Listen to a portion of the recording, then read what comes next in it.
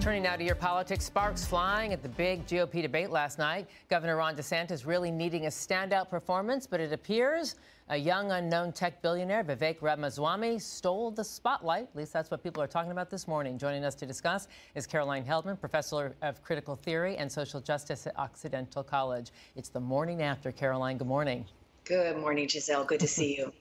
Let's start with your big takeaways. Obviously, a lot of noise on that stage last night. They seem to go after each other more than the elephant not in the room, Donald Trump. Missed opportunities, biggest takeaways, your surprises.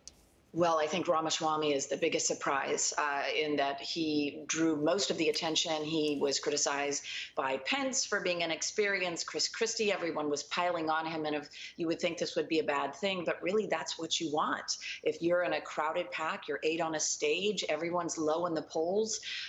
This is precisely what he wanted going into this. So he is the big breakaway. I think Tim Scott playing Mr. Nice Guy didn't work for him, but Nikki Haley had a decent debate as well. But at the end of the day, it's really Ramaswamy that we're talking about over the water coolers today. Yeah, if there were water coolers on social media, I guess that shows our generational divide, which we'll get to.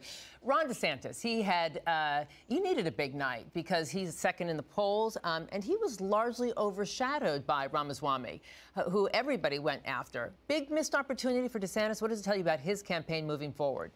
I think it tells you that his campaign is not seen as important enough for the other candidates to go after him. Ramaswamy was certainly kind of a stand-in for Trump. He is the most pro-Trump candidate on that stage, which is part of why he drew a lot of the criticism. But also, he is rising in the polls. He's the only one rising in the polls against DeSantis, who is the far from Trump #2 candidate. So I would imagine what we're going to see is the polls are going to shift. And DeSantis's rising star, where we thought he was a year ago, he's simply not a serious contender at this point in time in the Republican presidential contest, even though he's still pretty high in the polls compared to the other candidates. I think we're going to see a switch in the coming weeks. So Chris Christie, the attack dog, also seemed to be defanged by Ramaswamy. And he did kind of show a bit of a generational divide there, too. Talk about that generational divide, because it really was front and center last night in the Republican Party being asked, are we going to be the Republican Party of the past or the future?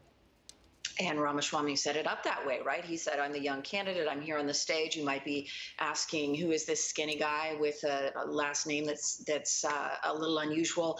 And what ended up happening, you're absolutely right. Chris Christie went after him. He attacked him, but it fell flat. And in fact, Chris Christie drew parallels between Ramaswamy and Senator Obama, right, from way back in 2008. And he was being critical of Ramaswamy, but I actually think it helped him. It set him up as, this candidate who comes from behind, who not a lot of folks know about, who does a great job on a debate stage and ends up becoming the next president. So I think the attacks against Ramaswamy really, it elevated him and were not effective, at least in terms of Chris Christie going after him. When it came to foreign policy, Ukraine particularly, and Israel, Nikki Haley's foreign policy chops, her UN background, really shined through. She attacked Vivek for his positions, wanting to cut aid to Israel, cut aid to Ukraine. Did she win on that front and expose his inexperience? She did. There were a couple of blows that landed on Ramaswamy, and I would say that that was one. Nikki Haley, by the way, had a great debate overall. I don't think we learned anything new about her, but she certainly held her own on the stage as the only woman in the crowded Republican pack.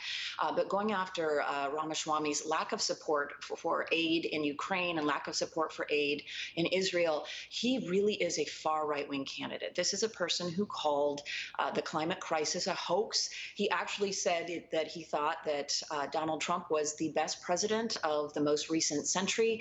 I mean, this is essentially a candidate who was a stand-in for Trump on that stage, but even further to the right. Yeah, he also said he would pardon him if he was convicted. One of the most powerful moments that I saw was when all the candidates, when asked, said Pence did do the right thing by upholding the Constitution on January 6th. As far as I know, it's like the first time conservatives are hearing this on national television. Does it move the needle at all? I don't think so, Giselle. 50% of Americans think we're making too much of January 6th as a threat to our democracy, the violent insurrection that day. I don't imagine anything will move the needle at this point if Donald Trump being indicted at the federal and state level for some of his actions that day, actually causes his support to increase. I think that Americans have made up their minds. This is too partisan of an issue. It's too politicized of an issue for people to really be thoughtful about it at this point. Just really quickly, there are a number of pundits this morning who are saying that Pence really kind of found his identity again and really kind of came out swinging as a warrior. Did you think that as well? I agree. I think Pence had a great night. He actually showed that he could be an attack dog on that stage. Right. Counter-programming with former President Trump and Tucker Carlson. Did it move the needle at all for him? I think it did. 74 million viewers for Donald Trump's, at least partial viewing for Donald Trump's interview with Tucker Carlson, compared to about 50 million for the Republican debate. I would say, hands down, that's a win for Trump. And he'll certainly steal headlines today when he surrenders at the Fulton County Courthouse later this afternoon. But the indictments only seem to help him. As you know, in the polls, every time he's indicted, his polls go up and he raises more money. This is a party that in the past has been associated with law and order. Now they're calling this persecution of Trump, weaponization of justice. But two candidates said they will support him even if all but two said they'll support him even if he's found guilty. What does that tell you about where the party stands and where Trump stands in that party? Well, 62% of Republicans would vote for Donald Trump were the election held today. That means that if every candidate on that stage last night became one candidate, they still couldn't beat Donald Trump. It tells you that he has very effectively convinced people that he's being persecuted, that this is unfair, what is happening, the rigged system. And I think that folks who think that once he gets, actually the difference between an indictment and a trial is going to make a difference, I don't think anything moves the needle on this. When you have such a powerful narrative, I think the more he is persecuted or seen as being persecuted, the higher his approval ratings will be. Such unprecedented times with this collision of law and politics. Before I let you go, Speaker Kevin McCarthy under a lot of pressure. He's ramping up talks of impeaching President Biden.